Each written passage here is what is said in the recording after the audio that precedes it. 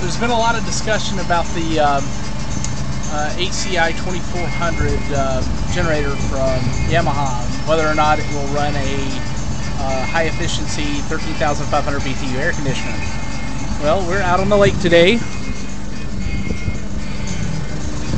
and we have a brand new baby, and in order to bring the baby out on the boat, we need to make sure that baby is nice and cool.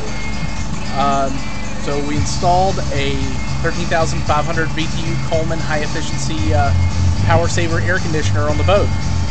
I'm out here on the deck right now. We got the radio playing. There's Mom. Say hi, Mom.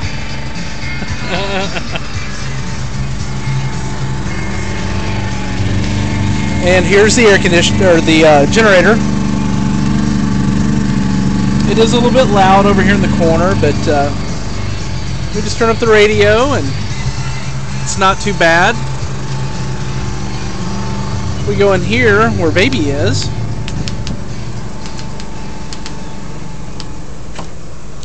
It's very quiet.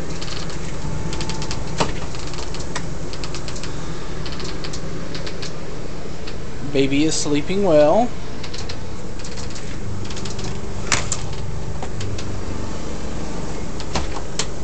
And the boat is rocking a little bit. We've got a little bit of weight going on. But here's our Coleman air conditioner. And it's doing really well. And baby girl is awake. Hey, baby girl. She's nice and cool in here. It's definitely under 70 degrees. Being concerned about carbon monoxide, I have added an extra carbon monoxide detector, and it's showing 0 parts per million. I did test it, and it did indicate that there was carbon monoxide indeed coming from the generator. There's a factory one that came with the boat that's down there, but I wanted to add auxiliary unit to make sure that baby girl would be well protected while on the boat.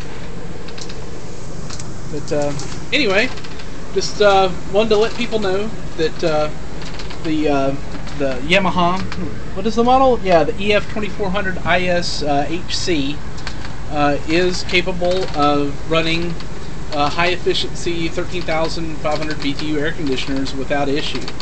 It has no problem starting these up. This one, we've been running it for probably in the neighborhood of around 4.5–5 hours at this point, and we still have about a third of a tank of fuel left in it, so it seems to be running it very well.